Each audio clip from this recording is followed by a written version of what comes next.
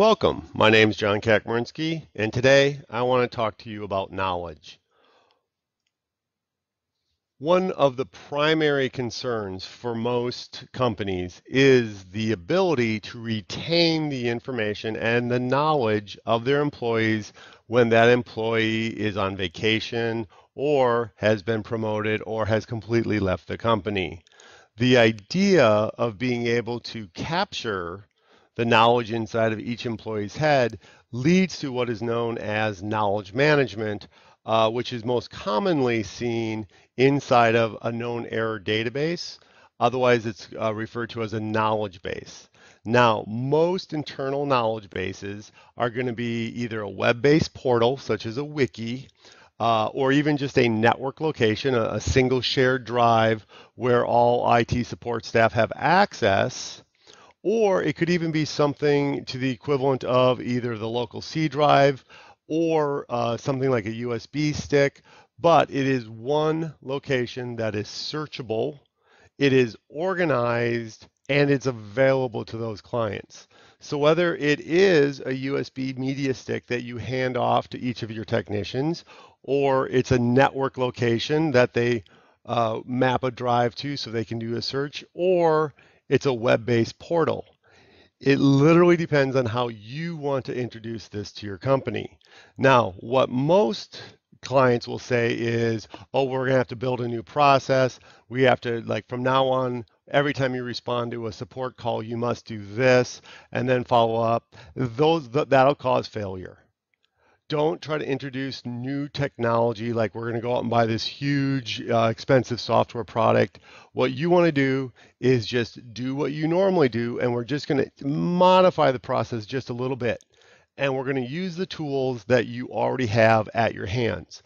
You may not know about it, but that's what we're here for. We're going to introduce you to what is known as a steps recorder. This is built into Windows 8, 10, Server 2012. In Windows 7 and Server 2008, it was called the Problem Steps Recorder.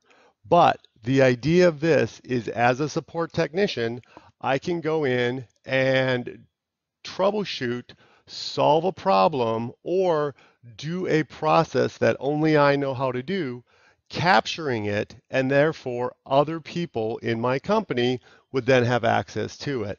So the way I would start this is I would just come down, type in the word step, doesn't matter if you're on Windows 7 or anything else. Again, steps recorder or problem step recorder. I start the initiation, and when I hit start record, this is now going to actually do a screen capture. So if I would come down and type in gpedit.msc, so I can go ahead and edit the group policy, I could then work my way through finding the information that I know where it is to be found, and then of course other technicians could be able to view it. I'm going to go ahead and stop my record because, much like anybody else, there's really no reason for you to see my partial. I'll actually open up an example of what it would have looked like had I finished out. Every single time I clicked on my mouse, it actually shows you the user left clicked on the tree view. If you want to see close up, again, because it's an HTML file, I can literally click, see it full size, minimize it again. Walks me through. It allows you to pause, make comments, but it is a screen capture. Now, at any time when I type text, it will not capture it. It will literally just say the user has typed text. But normally on the screen next to it, the next screenshot, you'll see it. So of course we will never capture passwords because those are always masked. But if I also wanted to pause and maybe add the password, I can again hit user comment and then type in something, which will then of course show up. So in this case, it was I wanted to hide the D drive. And as I work my way through it, this standalone HTML file, this is something that any technician can go ahead and follow through.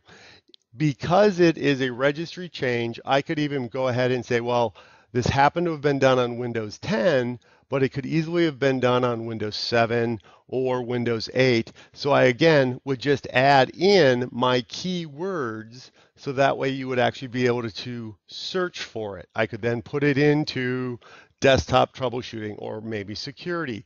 Maybe you have both masks. But the idea is I did this normal process. I didn't change anything other than the addition of starting the steps recorder. That tool is built into every single Windows platform, so it is not a third-party product that I have to remember to add. It is there for you. Once you start this new altered process, you will soon find that you are introducing an environment where everyone can learn from each other.